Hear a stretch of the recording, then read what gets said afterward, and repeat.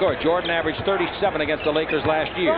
Now Magic's got the ball. Holds it up. Looks down the middle AC. Instead gives out to Worthy. He's got 4 points for the Lakers. Ball in low to Kareem. Swing left. Shoot right. A 10-footer on the way. That's good. I feel sorry for Brown. Yeah, Mike Brown has no chance of defending Kareem by himself. Few do, but when you're that size trying to guard Kareem, you're in trouble. He didn't guard a lot of guys in the summer league this year. I'm not taking a shot at him. There were some good centers there. 6-6 to score. 3 minutes.